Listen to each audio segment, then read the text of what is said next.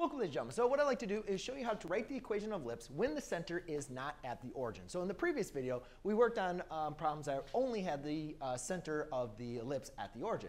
Well, you can see in this case, they give us a center. It's at -2 or -1, 2, so obviously it's not at the center. And in this one, we don't really know, but we're going to plot the information and determine that it's not at the center.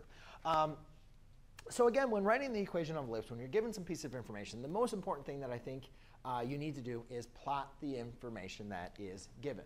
So first of all, we see that the center is at -2, 1. So what I'm going to do is plot -2 or -1, +2. Don't know why I keep on saying that. And I'm going to label that as the center. Now, to write the equation of the ellipse, we need to identify a squared and b squared. Well, remember, a is the distance from the vertices to the center, and b is the distance from the co-vertices from the center. Well, given our information, we don't really know what that length is. They don't say, just your vertices are this, your co-vertices are this. But they do tell us the length of our major axis as well as the length of our minor axis, as well as tell us if our major axis is vertical and our minor axis is horizontal. And that's very, very important because we have two equations for an ellipse. This equation is for when we have a major axis that is horizontal. This equation is for when we have a major axis that's vertical. Well, obviously it says major axis. I guess I didn't write major axis, but major vertical axis. So it's a major vertical axis. Therefore, we're going to use this formula. And again, remember that really the difference between these. Remember, A represents the distance from the center to your vertices, and B represents the distance from your center to your co-vertices. Well, your A is always going to be larger. The distance to your vertices is always going to be larger than the distance to your co-vertices because the major axis is always larger than the minor axis. So when a squared is under x, you have a horizontal major axis. When a squared is under y, you have a vertical major axis. So therefore, we know we're going to use this formula. So I'm just going to write it down so I don't forget.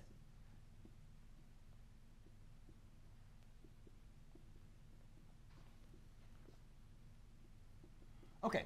So now we need to look to our next piece of information. We know h and k. We know that's -1 and 2. So I'm just going to label that. So that's h, and that's k. The next thing is we need to figure out what is a. Now, again, I'm just going to kind of draw a nice little, it has a vertical major axis, right? So it's going to look something like that, OK? Now, from here, we know that the distance from, we know we're going to have a major axis that's basically vertical, right? And the distance from our major axis from our vertice to our center is a. Well, we can go in the positive direction as well as the negative direction. And what we notice is then the length of the whole major axis from vertice to vertice is not a. A is the distance from the vertice to the center. So if you're going from two different vertices back to the center, the length of your major axis is going to be 2a. So therefore, what we can say is 2a is equal to 10. Then we look at the minor axis, which is perpendicular going through the center of your major axis. And we have our two co-vertices. There's vertice and there's vertice. Now remember, the distance from the center to your co-vertices, or co-vertices to your center, is b. Well, again, we can go in the positive direction, or we can go in the negative direction. And again, what we notice is the length from co-vertice to co-vertice is not b. It's going to be 2b, right? Co-vertice to co-vertice is b plus b, which is 2b. So therefore, I can also say that 2b is equal to the length of the minor axis, which is 4. Now, to find the value of b and a, I just need to solve. So I divide by 2, divide by 2. b equals 2, divide by 2, divide by 2. a equals 5.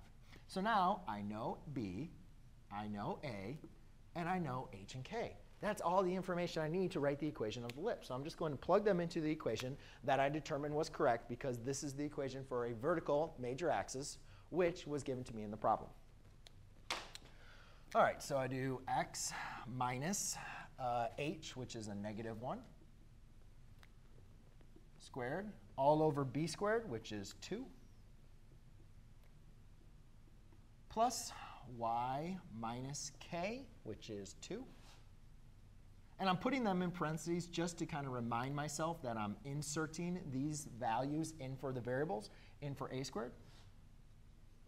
And of course, you don't always need to put them in parentheses. But again, to me, it really, really helps to avoid mistakes. For instance, x minus -1. A lot of people just see the minus and they'll say, oh, we'll just put in the 1 there. That's -1. No, it's x minus h. H is -1. So it's x minus the -1. Minus the negative is again the same thing as an addition. So my equation is x plus 1 squared divided by 2 squared, which is 4, plus y minus 2 is just y minus 2 squared over 5 squared, which is 25, and that equals 1. So there you go, ladies and gentlemen. That is how you write that equation. Now let's move on to the next one. Now the next one, we don't really have any idea of where the center is. All we're given is the endpoints of the major axis and the endpoints of the minor axis. Well, we know the endpoints of the major axis are our vertices, and the endpoints of our minor axis are going to be our co-vertices. The only problem is we just don't know, one, what the center is, and does our ellipse look like this, or does it have a horizontal major axis? So the only way to determine that, or not the only way, but the way that I prefer to determine that is to plot the information. Use my black.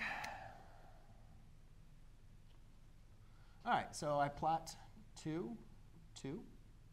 We know that's the endpoints of major axis, so that's one vertice. And then the endpoint of the other one is 8, 2. So 1, 2, 3, 4, 5, 6, 7, 8, 2.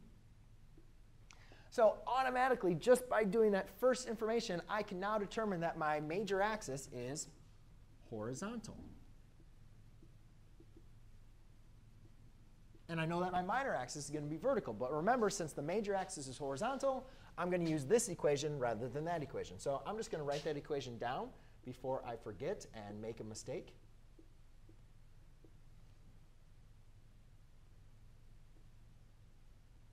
OK. And then we also need to plot our minor endpoints of our minor axis, which are going to be our co-vertices. So let's see, that's going to be at 5, 3. 1, 2, 3, 4, 5, 3. 1, 2, 3. And at 5, 1, 5, 1. OK, so that's your co-vertice and co-vertice. Remember, your minor axis goes through these. And the important thing to understand, what I like about graphing, is you could easily use the midpoint formula for both of these, because notice that the center is the midpoint of your two vertices. The center is the midpoint of your two co-vertices, right? So you could easily use the midpoint formula without graphing to find the center.